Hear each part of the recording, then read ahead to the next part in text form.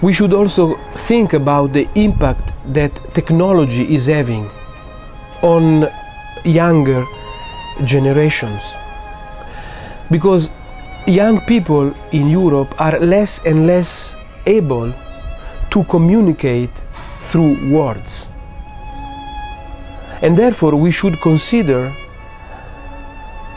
the importance to have people exposed to the clear explanation of the gospel, because with these new modes of communication, very fast, very brief, very dehumanized and depersonalized, people, especially young people, have not been exposed to the gospel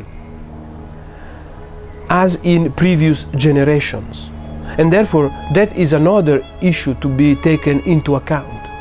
Our young people are not hearing the gospel.